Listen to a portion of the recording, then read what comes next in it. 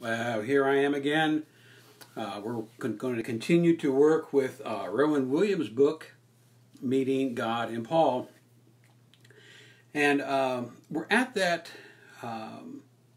part in Rowan's book where he starts talking about Paul's sense of what a lot of people would talk about on morality, but there's much more to it than that. But let's just start out with what the letters of Paul are trying to articulate is a new way of seeing and imagining God as a life of gift and mutuality and delight in Jesus.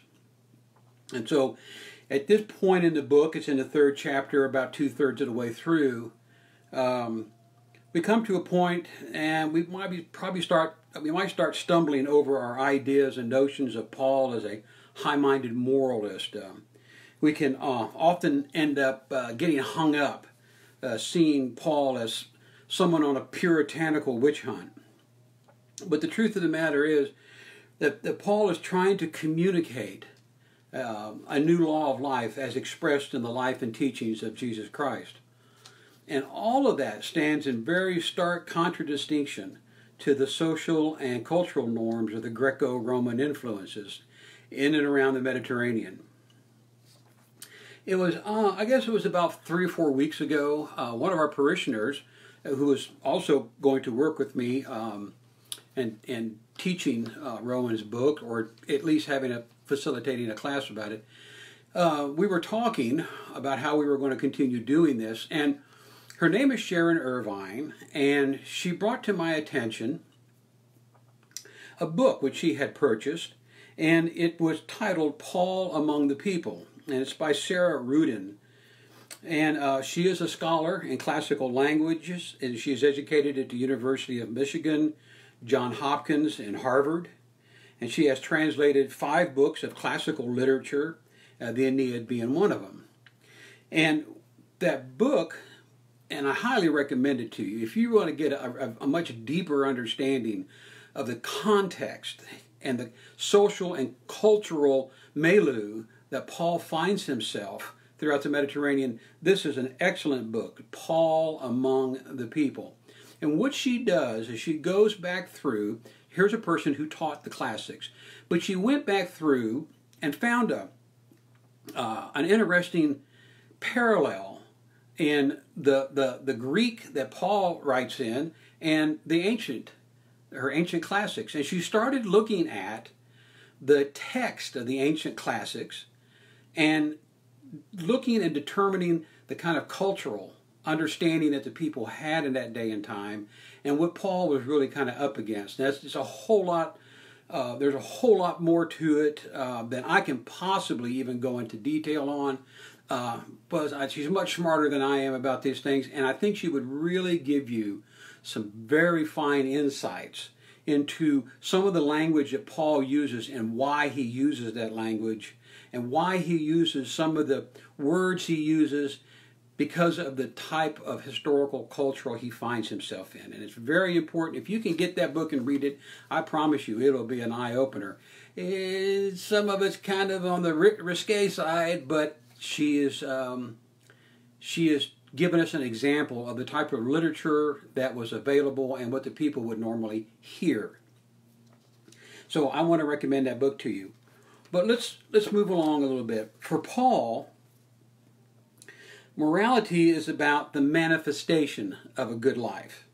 A life that shows forth the glory, the delight, and the service, the attention, the generosity that God has made to dwell in community. So when he uses certain words and they kind of rub up against us, there's 2 things that are going on. One, we don't really understand what that meant until we do some research, at least I didn't, in the context in which he was speaking. And the other aspect of it is trying to help the fledgling church, the beginning churches around the Mediterranean, to live into a different way of their religious life and understanding of God than has ever been articulated before them. It's just totally different. And so Paul has a real love, a real love for the community of the people, because he has to deal, not only does he talk about a lot of things that are just very, very difficult for the people to understand, but he keeps pushing on that and keeps loving them and keeps staying with them.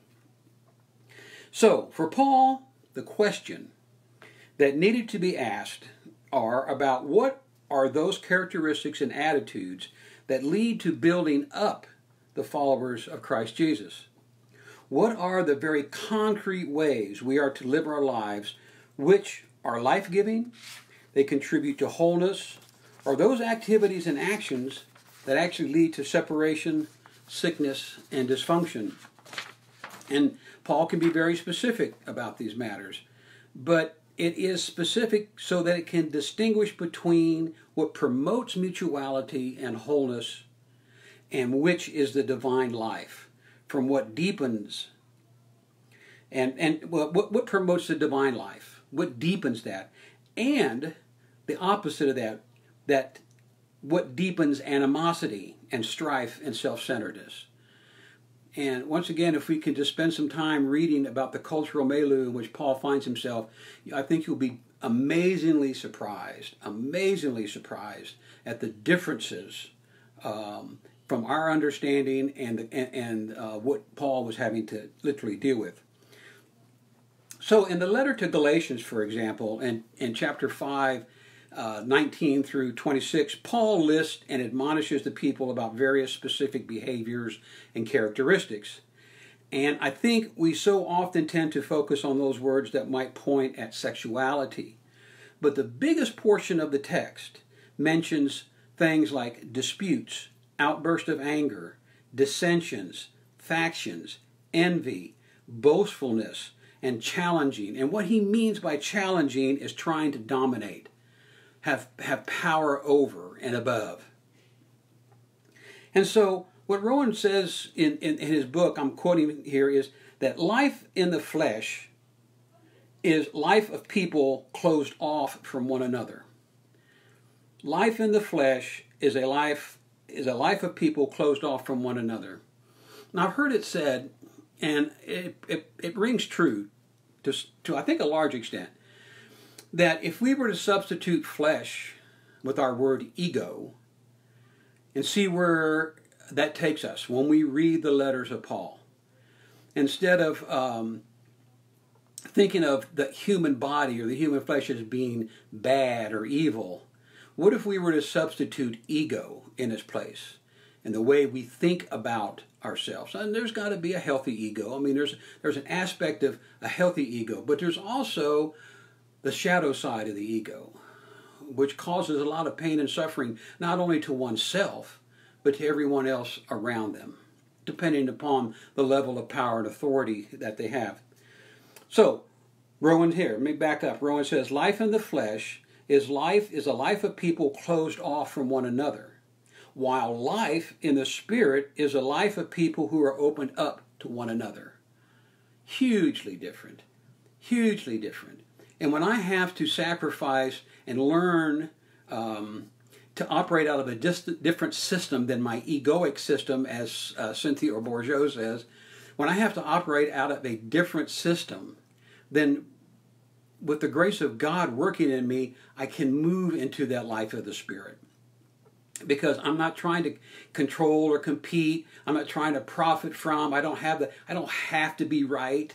I don't have to always win.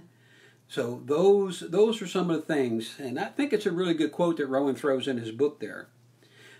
But we're all like Paul in that we do need to delineate between what is acceptable and unacceptable behavior, and the behavior that leads to spirit-led mutuality, maturity, and humility before others.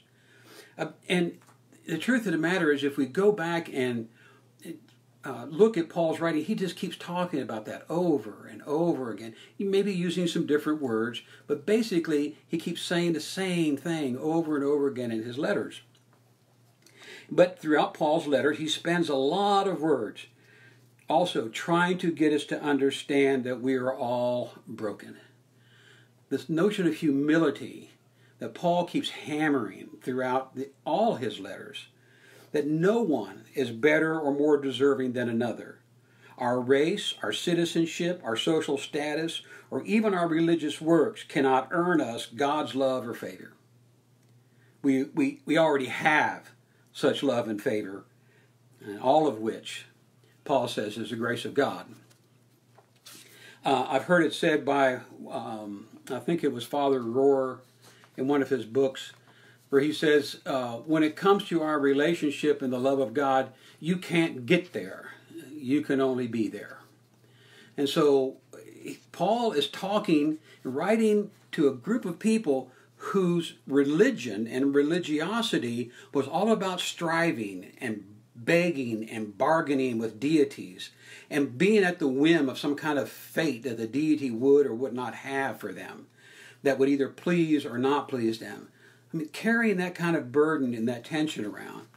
So Paul is hitting them with things that just are absolutely, if you want to be honest with you about it, on a spiritual level, quite liberating if you can follow into that and believe that. So Paul always goes on to say that our prestige, our possessions, or any sense of power are all just an illusion, and they're impermanent. They are fading away. And so what is eternal, Paul lists in Galatians, is love, joy, peace, patience, kindness, goodness, faithfulness, gentleness, self-control. Those are characteristics of mature spirituality, or one moving into mature spirituality. It was some time ago, I was having a conversation with somebody, I don't even remember who it was, but I was talking about, growing up and being mature in Christ. And it's just so interesting because we talk about physical development and mental development. We talk about emotional development, but very rarely do we ever talk about spiritual development. And we don't really like to go there because it can tend to, people want to get puffed up. And we can tend to lose a sense of humility if we start thinking that we are somewhere. But the truth of the matter is, we all are on a journey at different levels and different stages. And so Paul is really interested, when he writes these letters to a lot of his congregations, is about growing up spiritually and what that looks like. But a person asked me a question, so Alan, what do you think spiritual maturity is? And I said, I think spiritual maturity is when we can get to that point where we can let go of our ego. We can just let go of our ego and be who we deeply are. We can be what is permanent and not temporal or illusionary. And so that's a process. That's a growth process. Rowan talks about that. Paul talks about that. It's a growth process that we all engage in. So what I want to do is I want to close with a quote I read from another Rowan Williams book I went back and was looking over. And the book that Rowan wrote is called The Wound of Knowledge. And here again, it's another one I highly recommend to you. And so this is a quote from that book I'll leave you with. And then I'll leave you with one question. Rowan says this: The new life is not a possession. It is simply new life. That is to say, a new world of possibilities, a new future, which is to be constructed day by day. Life, after all, implies movement and growth. And perhaps this rather banal and obvious point is an indicator of what must be central for our adequate understanding of Christian spirituality. It is worth noting how much stress not only Paul but other writers lay upon the themes of the call to maturity and the risks of regression. Salvation is to be realized in growth, and not to grow is to fall away. So, in the context of everything I've been talking about, this is what Paul is trying to teach and preach to the people in his various letters. So, question I have in this little discussion: what do you make of the distinction between living by the flesh and living by the Spirit. Thank you.